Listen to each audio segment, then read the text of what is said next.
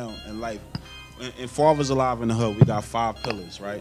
So our 5 pillars is trust, integrity, communication, transparency, and then collaboration.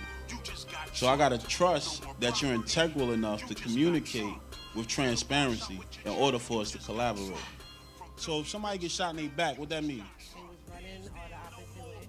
Right. Behind them. Behind them, right. So it's a lot of things that just don't add up when it comes to, you know, our people. And the response was accurate.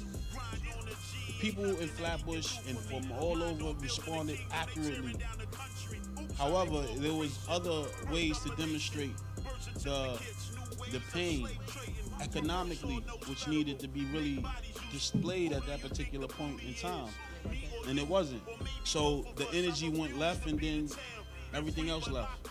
So when you talk about it, the people who really love the young boy, Kamani Gray, rest in peace, and bless his family, that's still going through that pain. Because every year that goes by, it's not more than just one Kamani Gray. There's so many other situations that went down. But however, that one stuck out the most because we was there on the front line.